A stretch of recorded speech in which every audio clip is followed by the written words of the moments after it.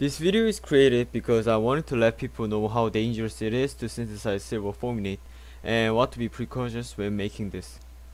Silver fulminate is an extremely dangerous explosive. As I got this video to be age restricted, I recommend you not to replicate this experiment, and if you want to do, please do not start with more than 1.5 grams of silver nitrate. Silver fulminate and mercury fulminate is considered primary explosives. Depending on your regions of living, the law could vary and it is necessary to check your country's law. In Korea, any person is not allowed to post anything containing information about the synthesis of explosives. Also, you should belong to some facilities at school and you should be more than 20 years old to make one. Silver fulminate is an explosive that is commonly used in bank snaps, which is a toy that creates a large sound when it's thrown to the ground. The reaction between the reactants are extremely exothermic, and when it starts to boil up, it is almost impossible to control the reaction. Silver fulminate is precipitated out as a white solid. Interesting fact is that the bond between silver and carbon is closer to the covalent bond because silver has a relatively high electronegativity. It is also noted that you should not start with more than 1.5 grams of silver nitrate because it could detonate in its own weight. It is also important to carry out all the reaction in plastic container because it has possibilities of blowing up. It has a similar structure of a cyanide, which means that it can be pretty toxic. However, it is not ionized and separated to fulminate the ion. But when you put this on an acid like hydrochloric acid, it has some possibilities of creating hydrogen fulminate or fulminating acid, and this can easily kill you. It is also pretty UV sensitive. In the day that I performed this reaction, it had quite a lot of UV present, and nitric acid that I used decomposed extremely quickly, concluding that the day had pretty high UV index. When it exposed to UV, it changed to light blue-purple color. I wanted to experiment its color changing properties, but I cancelled it.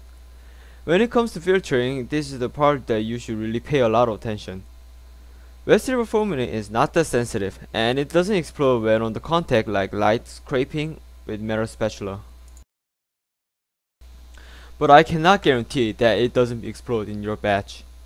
The UV decomposed blue silver fulminate was still wet, so I dried on the desiccator with calcium chloride.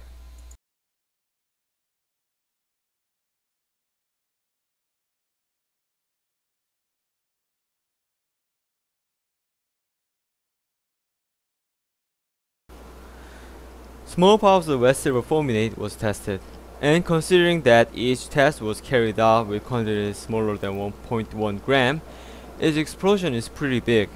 Also, it is necessary to get your earplugs, masks, gloves, visors, and other protective gears. I also recommend you to detonate this stuff on aluminum foil because it doesn't really hurt you when it explodes.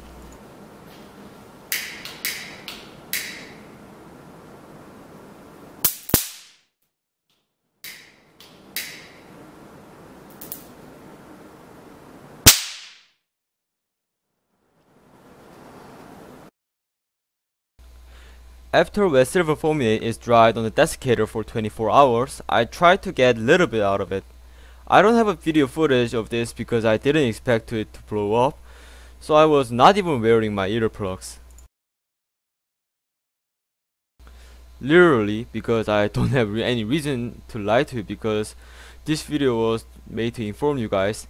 As I touched the silver fulminate with metal spatula, the whole 1 gram of silver fulminate detonated instantaneously.